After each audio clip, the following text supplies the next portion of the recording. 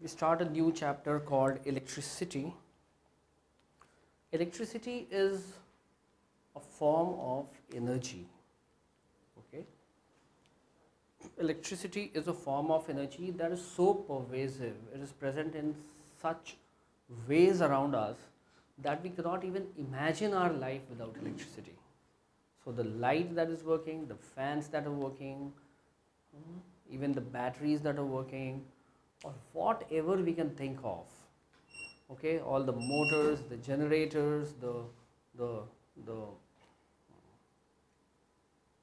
maybe even in cars while you start, okay, there is a form of energy working that is called electricity. In all your ACs and all our heaters and all geysers and electric irons, TVs, fans, microwaves, mixers, grinders, anything, even the modern day filters, all the light around us, all the machinery, the gadget, the batteries, the mobiles. Okay, if we were not able to charge them by electricity, then maybe they would not have been in the they would not have been even invented. Okay, so or even if we used say solar, then also it is electricity which is charging the battery. Fine. So electricity is nothing but a form of energy. Electricity is a form of energy which is produced mostly by burning of coals. Okay, produced mostly, I'll say about 70% of it, 70% by burning of coal. Okay, and what happens when we burn coal? The chemical energy that resides in the carbon atoms of coal, they break and give us heat. That heat we use to heat water and convert it into steam, and that steam hits the blades of the turbine and give us and rotate it, and due to electromagnetic induction we get electricity, induced current. So a form of energy produced mostly by burning of coal, okay, or running water, say about, that is hydroelectricity. Okay, hydroelectricity, that will be around 20%, or nuclear fuel, say about 3 to 4%, or non-conventional sources. Right? What are the non-conventional sources? They are wind, they are, what else? Wind energy. What else? Tidal, ocean thermal, solar, okay, etc. Okay, what are the advantages of electricity? The advantages, it is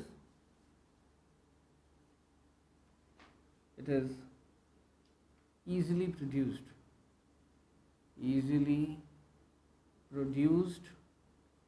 and transported, very easily transported.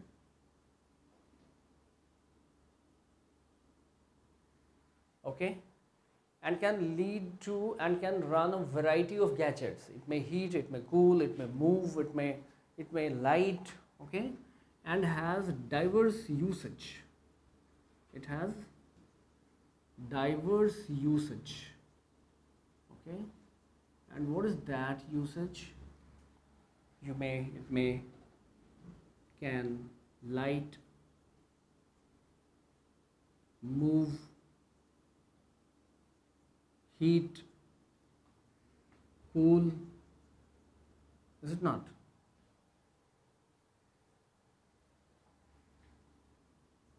The objects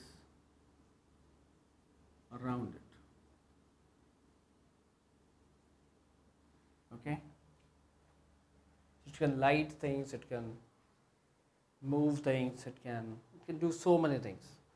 And one of the most advantageous things is that it is very easily transported. Okay?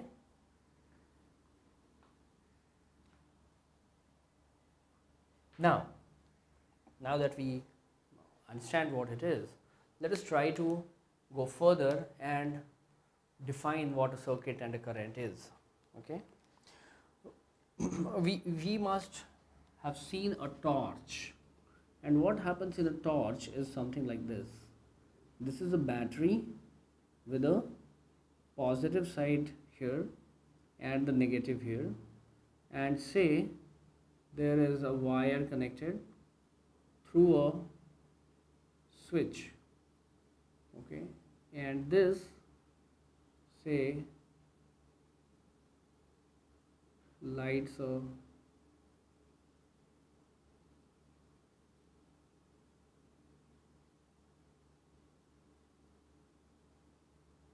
bulb.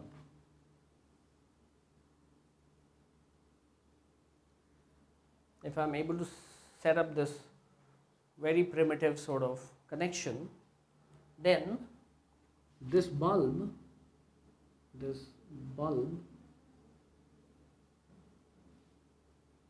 starts glowing, correct? So we first define this the electric circuit. Whatever is formed is called an electric circuit. What is an electric circuit? Continuous unbroken path. Correct. An unbroken or closed continuous path.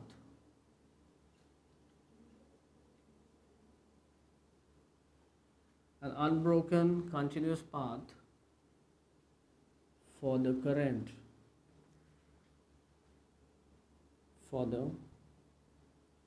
or in which electric current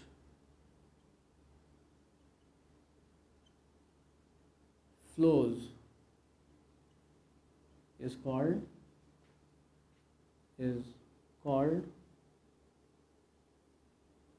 an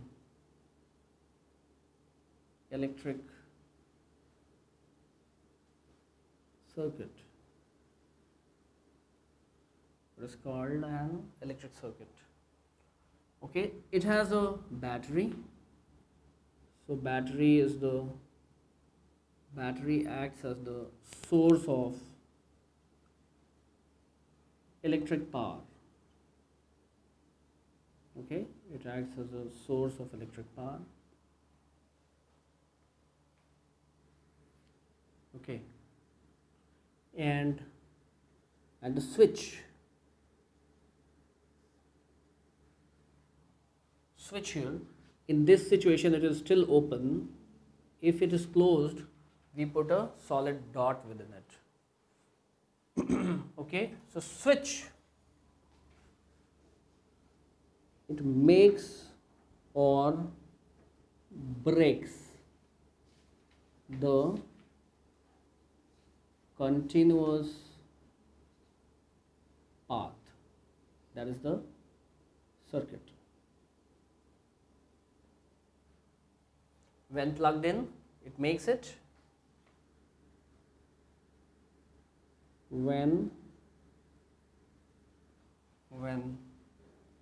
put on and when put off, makes or breaks the continuous path or the circuit. Okay. Now, if there is a current that flows inside the circuit, I'd like to objectively measure it. I want to know how much of the current is flowing and how do I define it. Okay, so let us go on to define the electric current. Let us go on to define the electric current. So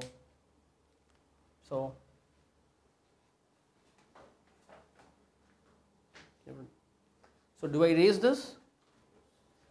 Fine. Or maybe so much part of it I'll erase. Okay. Let us try to understand what an electric current is. So an electric current,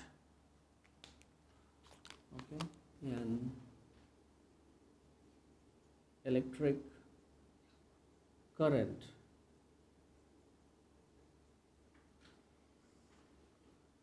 electric current is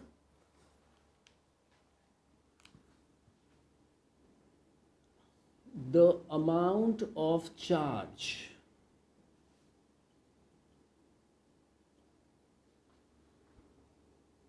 moving across a cross-sectional area,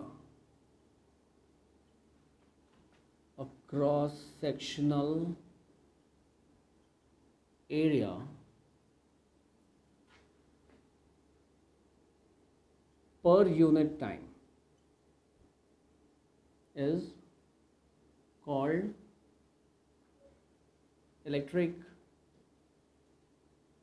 current. Okay.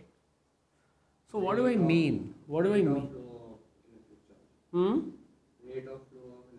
Yeah.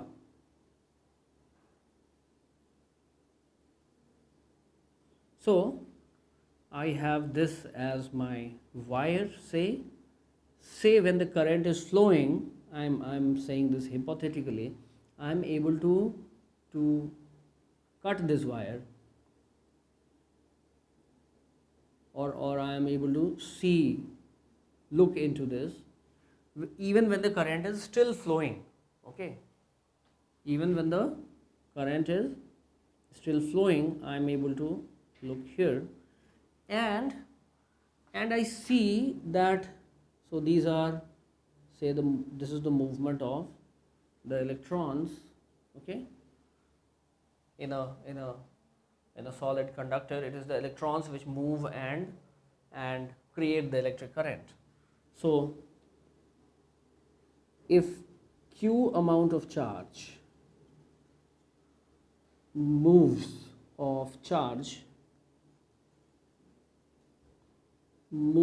across the cross-sectional area,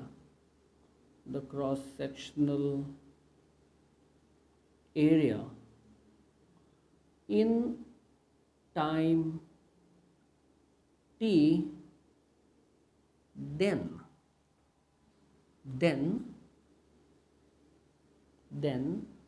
the average current I,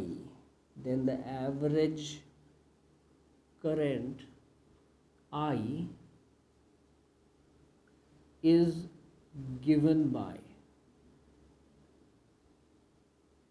I is equal to Q upon T. Okay, so Q upon T, coulombs per second, is it not?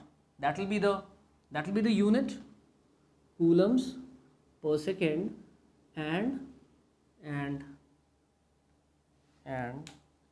1 coulomb per second is called 1 ampere. 1 coulomb per second is called 1 ampere. Okay, so 1 coulomb per second is equal to 1 ampere, which I designate as capital A. This is the symbol that we use. We do not keep on writing ampere every time. And when it is maybe a very small current, so we might be using a thing called milliampere. Milliampere is 10 to the power minus 3 amperes, or maybe microampere, that is 10 to the power minus 6 amperes. Okay, And if we are dealing with maybe high amounts of current, large quantities, then I might come across a kilo ampere, that is 1000 amperes. This is actually 10 to the power 3 amperes, maybe a mega ampere, that is 10 to the power 6 amperes. Okay, we understand the point?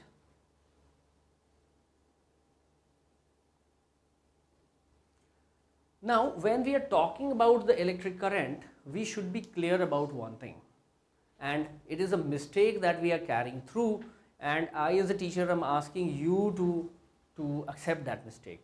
Okay, what happened in the early days when we were trying to discover what currents were and what things were, it was thought that it was the movement of the positive charges which were causing currents. Okay, so when we had say in earlier days, so I erase this.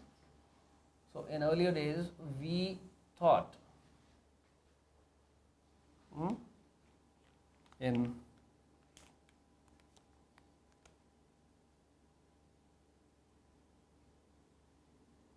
early days it was thought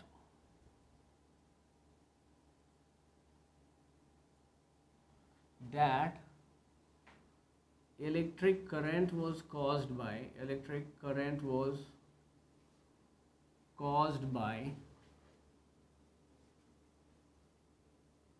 the movement of positive charges. So we showed the movement of the current like that, originating from the positive terminal of the battery, and obviously the positive charges will go and get attracted towards the negative terminal. So this is what we showed, right? Later it came to be known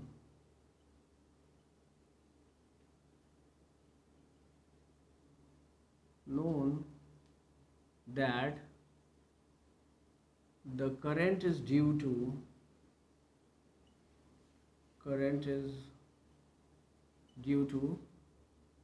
negative charges, which we now call electrons. Now, if it is due to the negative charges, then the negative will get attracted towards the positive terminal, and it will originate from the negative terminal. Okay, it will originate from the negative terminal, right? It will originate from the negative terminal. So it should have been something like this. But what happened with this convention, a whole generation, or rather 2 generations of engineers and scientists and teachers, they grew up on this convention, and so many textbooks were written with this convention. They were trained and taught under this convention. So what happens, we thought if we try to change it, there will be a hell lot of confusion. So we said that we'll call this, the red direction, to be the conventional direction of current, and we'll leave it like that. That means we made our mistake permanent. Okay, we said that we leave the direction of the current as it is and call it the conventional direction of current. Okay, so the direction of current that was wrongly stated. Okay, thus the wrongly shown direction of current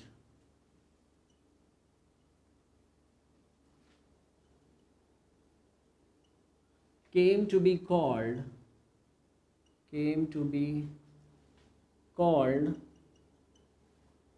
the conventional